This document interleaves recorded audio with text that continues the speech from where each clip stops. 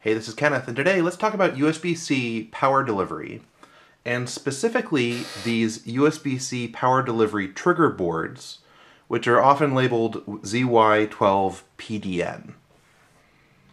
USB-C power delivery is pretty neat because it means that every USB connector is the same, USB-C, right? Which means that your cables in the mythical world where this actually worked out well are all just symmetric end-to-end. There's a lot of realities and details where that USB-C didn't work out to be as simple as we hoped, but the main thing I want to talk about is power delivery, where instead of being limited to only 5 volts, USB-C actually lets you negotiate either 5, 9, 12, 15, or 20 volts and up to 5 amps. And so USB-C made it possible to now charge laptops off of USB-C, which means that you can now have whole laptops that have nothing but USB-C connectors on them. But it also means that you have other, every USB-C device then has some subset of power delivery options. So this, it turns, is a relatively good USB battery pack that lists on it USB-C output 5, 9, 15, 20 volts. And so not only does this mean that it can charge your devices faster, but there's other possibilities. And so these little PCBs that you can find on eBay and Amazon are USB-C power delivery trigger boards, which mean that they speak that USB-C power delivery protocol to negotiate what voltage you want. So let's first look at this PCB, and then I'll talk about how to get it to interact with these other devices. So here's the ZY12PDN board underneath my microscope. And you'll notice it has the label there, and then on the back it has a label that says YZX Studio, which I haven't been able to find any information on their website as far as them designing it, but it seems to be the sort of device they build, so that's credible. So moving from left to right here, we have a USB-C connector that's your power input for it. Here is an STM32 microcontroller. So this has their firmware on it that speaks the USB-C power delivery protocol. Its user interface has a red, green, blue LED here, and then a single push button. And then on the output, you have the option of, you can either buy these bare, like I did here, and it has a footprint for a standard 0.2-inch screw terminal. And it also has a footprint for, these 9 pads here are a footprint for a USB-A connector. I don't really understand why you would want to put a USB-A connector on this, but so be it. That's an option. But the main thing is you can get this with standard 5mm screw terminals here, or bare like this, like I did, so I can just solder whatever wires I want onto it. All right, and if you look at the bottom of it, the positive trace goes along there, and then the negative trace is the rest of it. So I mean, it's conceivable that this thing can handle 5 amps, which is the upper limit for USB-C, and then it's just you're going to lose some power. But the main thing is that's the PCB, and so this push button is how you select the different voltages that you want to negotiate, and then it'll show you what voltage mode it's in by the different colors there. So let's plug this into a USB-C battery pack and see what that looks like. So for this demo, we've got a USB-C power delivery battery pack. This one happens to support all of the voltages, 5, 9, 12, 15, and 20. A standard C-to-C USB cable, and then one of these power delivery trigger boards. So right out of the box, when you plug it in, you'll see the LED illuminate red, and you'll see 5 volts on the terminal. And then as you click the button, you can see it toggle through the different colors. And what that is this microcontroller having a conversation with your USB-C power source and negotiating the next power level. And so when you click it, so when you first plug it in, it's red and you'll see 5 volts. Click it, you'll see yellow, and that's 9 volts. Click it again, you'll see green, and that's 12 volts. Teal is 15 volts, and then blue is 20 volts. And that's great, but the problem is you don't want to have to, every time that you need, 15 volts for a project, plug this in and then have to click it a certain number of times to get to your Teal and hope that you don't bump the button again, right? Because if you had this plugged into something that only needed 9 volts and you accidentally bumped the button and it went to 12 or 15 or 20, bad things would happen to your project possibly. And so this is the simple, the red mode where when you first plug it in, the LED is red, is the simplest, just let me toggle through them and play around with the source. But it turns out that you can actually program this control board into other modes. And so if you hold down the user button while plugging in the power to it, you'll see it, the RGB LED will sit there and blink until you release it. And you can then toggle through all of the different modes. And so, the red mode as it comes is the when I plug it in, let me toggle through all the different modes. And then if you wanted to change it to a different mode, you can select yellow, which means always give me 9 volts. And if we wanted to save that, you then just long press the user button until the light goes out. So now, if I unplug it and plug it back in, you'll notice that it immediately goes to 9 volts and the user button doesn't do anything. And so I've now coded, programmed this board to say, whenever I plug you into a USB power delivery port, just always give me 9 volts. So again, if we want to change it, we can hold the button down. When we plug it in, you'll see the RGB LED sit there in rainbow. And then we can toggle up to green, which again is a fixed 12 volts. Teal, which is a fixed 15 volts. Blue, which is a fixed 20 volts. So if I always wanted 20 volts, again, I can just hold the button down again. The light goes out, at which point it's saved. And every time that I plug this in, it'll negotiate up to 20 volts, right? And so you notice there that it started blue, which shows you what modes it's in.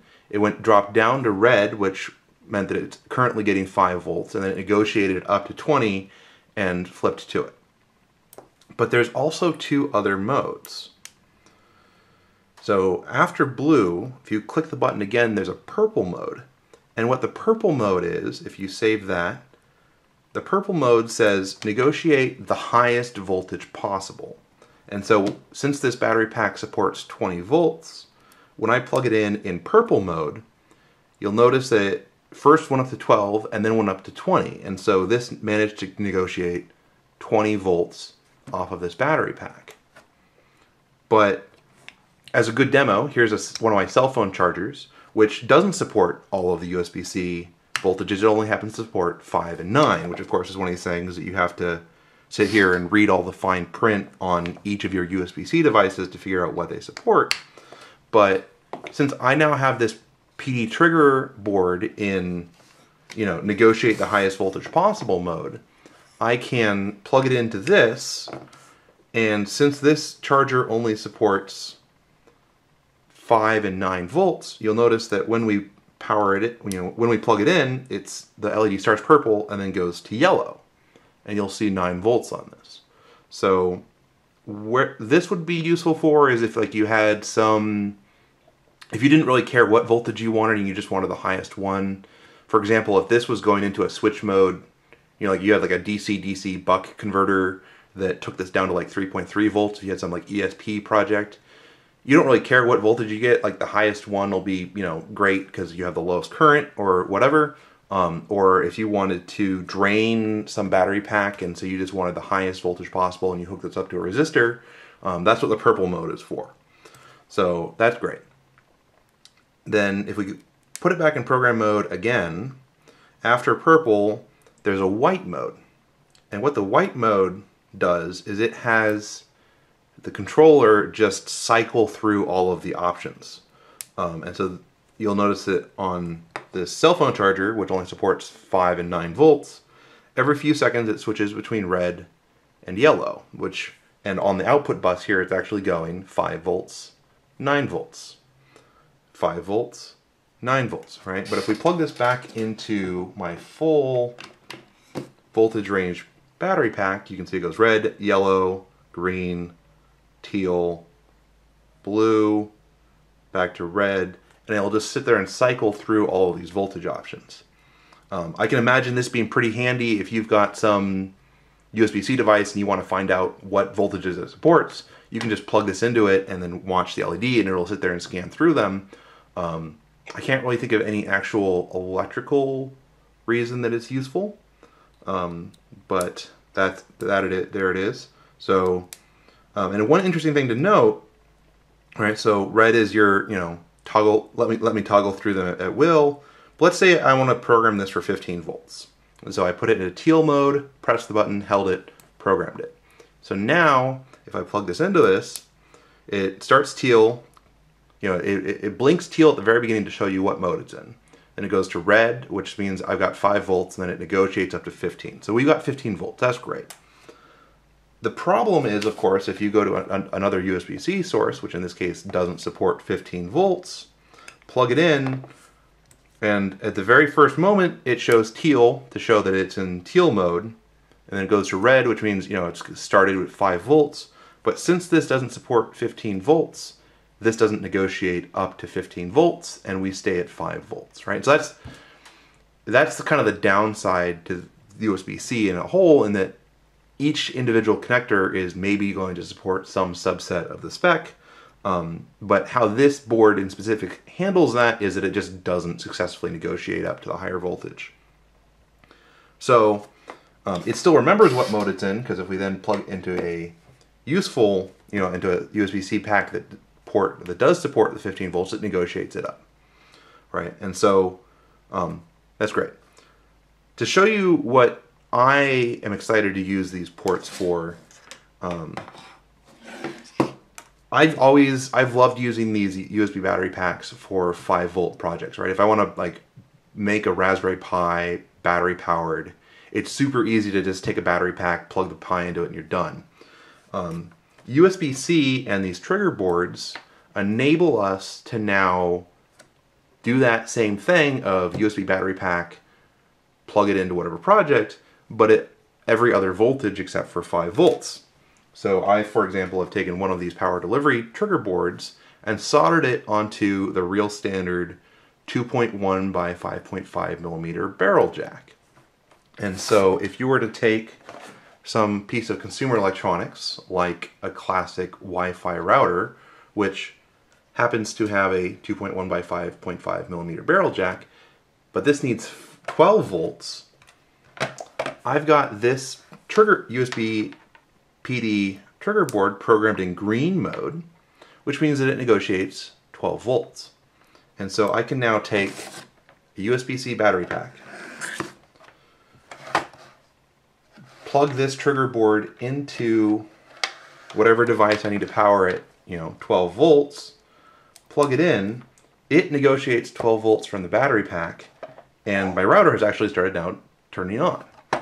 And so I see a lot of real useful, I can see this trigger board being really useful for these places where I need, I want to get some other squirrely voltage out of one of these battery packs. So I can hard code this to 12 or 9 or 15 or 20 volts, save it into that mode. And so, remember, the user button doesn't do anything, and it always just tries to negotiate 12 volts, and if it fails back to 5 volts. And so I can now, in the field, or on the go, power this device off of my USB battery pack. So I think this is really neat. I hadn't seen any good explanations of how to use these online, as all the instructions I've seen on sellers were a little bit lost in translation. So I hope you enjoyed that. I'll have a link to these on Amazon in the doobly-doo below. Obviously, you can get them cheaper on other places like AliExpress and eBay, but I know that some people don't like to buy stuff from there. So again, this has been Kenneth. Thanks for watching, and let me know if you do anything neat with these power delivery trigger boards.